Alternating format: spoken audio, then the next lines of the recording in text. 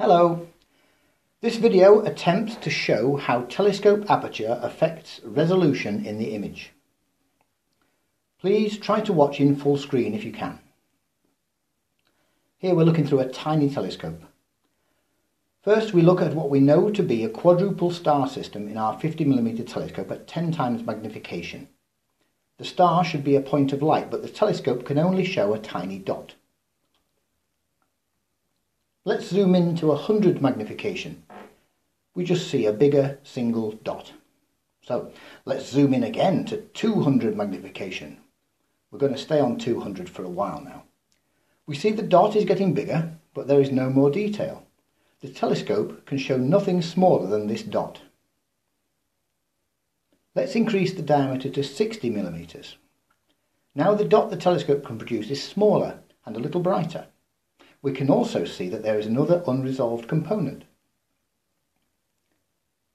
If we increase to a 70mm diameter telescope, we see the second star begin to emerge as the star disks get smaller and apparently brighter.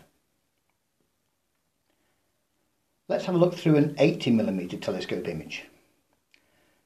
We clearly see the two stars, and there's a hint that there is another. What happens if we increase the magnification to 300? Can we resolve this star? No, we just make the image bigger. To see that, we need a bigger telescope still.